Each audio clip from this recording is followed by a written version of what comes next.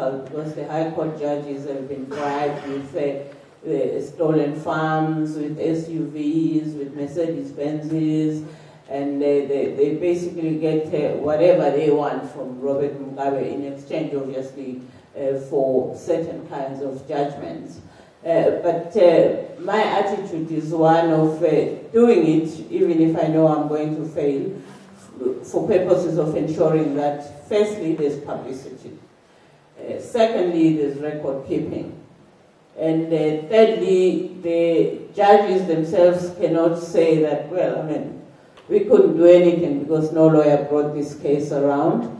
And also the politicians are obliged to respond to every application you bring or every process that you place before the court. If it's against the Minister of State Security, he has to file a response. And so he cannot turn around at some stage and say, well, these were just rogue security officers or rogue police on a frolic of their own. He will know that this is happening because he has had to file something in response to what is there. So hopefully at some stage in the future, if anybody must account, my hope is that some of those records and the affidavits that they file will actually, help nail them. I'll give you an example of a woman who was abducted and tortured over a 3-week period in 2008, late 2008.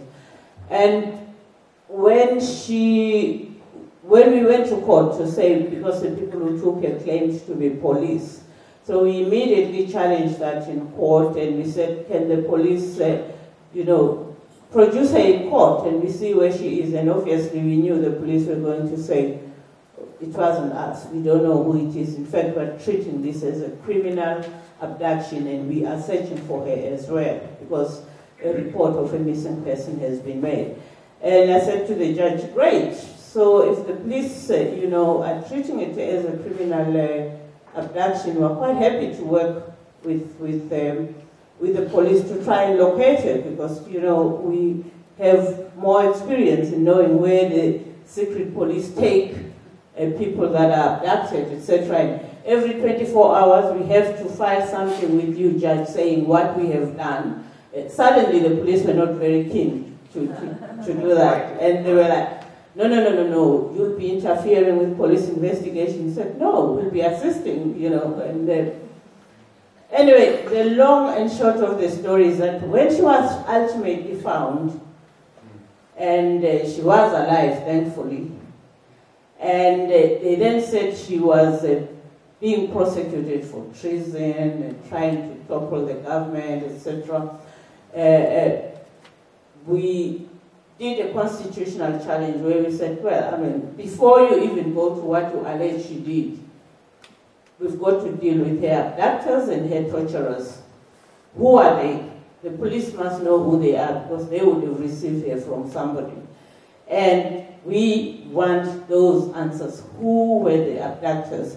And the State Security Minister incredibly filed an affidavit where he said it would not be in the best interest of the country's security to disclose who these are. So clearly, the abduction was done with his full knowledge by persons he knows, and he fully approved of it. And for me, if I had not taken that case to court, I never would have received on oath direct confirmation from the State Security Minister that he knew who the abductors were, and he necessarily knows who tortured this woman. So are you finding when you walk into court these days, based on these experiences, that the prosecutors tend to work with you, give you a break, try to resolve matters? Not the prosecutors, because they are not allowed to. They'll tell you straight that we don't believe in it, but we are not allowed to. The police, from time to time, have found ways of sort of giving information to me. Sometimes I don't even know who has given the information. Sometimes a brown envelope is dropped at my office and it has some incredible information, and you know that not everybody working within the system is happy with what's going on. They know what's right, they know what's wrong. And even just the way this woman was found out, because the way she was found out, we managed to put an advert in one of the papers, and it was people within the army camp where she was being held who were able to anonymously give us information of where she actually was.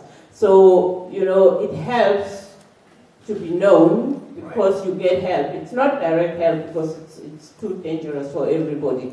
But, you know, they find ways of sending you the information. You know, in a society where, as Peter explained, there are presumably thousands of children and men and women walking around as human billboards because of these torture factories. We've seen so much commentary on the effect of social media in the Arab world. Has social media impacted Zimbabwe? I mean, the problem is in Zimbabwe is that, you know, there's very few people have access to email. Very few people. I mean, very few people can even afford newspapers. I mean, there are now some opposition newspapers, and you know, the situation that I was describing there was at its height in 2008. I mean, since then it's become very complicated in that the opposition have been sort of forced into a kind of, in my view, bogus hybrid government, mostly at the behest of the South Africans, and so there's a sort of weird situation where Mugabe is still in power, but the opposition have some.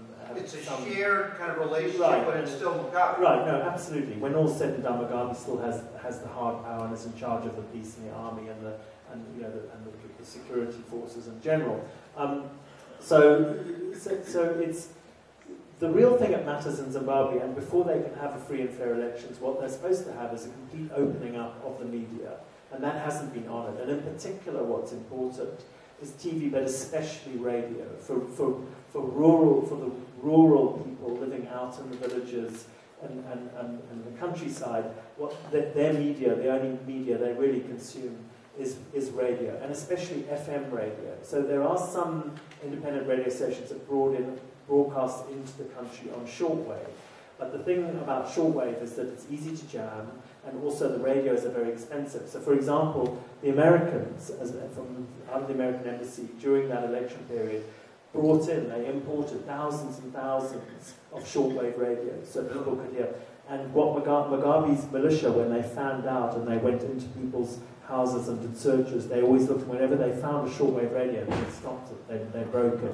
So the only FM radio you can get in Zimbabwe is ZBC, and it's absolutely toxic. I mean, the stuff that you hear on ZBC, in the English broadcasts are bad enough, but in the vernacular broadcasts, my goodness me, I mean, they are almost, they're getting to sound like Radio Interahamwe, the station in Rwanda that used to broadcast kind of invective and was so toxic. It's like that. So at the moment, there's really there isn't meaningful media freedom in that sense. What about the spirit of the people? And again, I compare it to us. We draw from a culture of freedom. We know that as individuals, if government interferes with certain basic rights, our Constitution provides a vehicle, and we're socially conditioned. We know how to fight back. But even if there were a change in regimes, what about the people themselves and their social conditioning? Well, your conditioning is that you can fight, you can stand up and say what you are entitled to, and there'll be no consequence. The checks and balances are there, you know, and right. Everybody respects right. That. We don't have those rules anymore in Zimbabwe. People are more concerned with basic bread and butter issues. Survival. Where will my next meal come from? A country that has over 80% unemployment. What percentage? 80, yes. And, you know, when Peter spoke, you heard that we've had hyperinflation that has never been heard of in the entire world. We had $1 trillion note that couldn't buy you anything at all. And so really people's attitudes are, you know, I'm going to look at what will get my family to survive for today. If I stand up and talk, I'll be dead, or my bones will be broken. You'll be one of the statistics that Peter is talking about. And also Zimbabwe had a very, very high literacy rate. People there are very, very well educated. So, you know, that also tends to make them analyze things before they happen. If I stand up and do this, do I want to be broken limbs in a hospital? No, I don't. So, you know, what purpose will it serve anyway, because it's not going to change anything. I can't go to court to sue these guys because the judges are not going to give me anything. So at a practical level, what will I achieve? So the majority of people will quietly say to you, yeah, this is horrible, and it's good you're fighting it, but hey, I'd never do it, yeah. And most of them will come to you and ask you, are you crazy or something? Why do you do this? Because for them it's like, you know, if you are okay in your little corner, just let things be. If a judge, for example, doesn't rule the way the administration wants it to, what does the judge lose? I mean, is there an impact? Yes, you can lose your farm. We've had some judges that... You lose your land. Yes, yes. We had one judge, for instance, about maybe 2 years ago, when he ruled in favor of one of the opposition members who had been arrested. Suddenly, the First Lady was interested in his land. He had a very well-run farm, which he had been given by the government, and it was taken from him. So, I mean, that's real.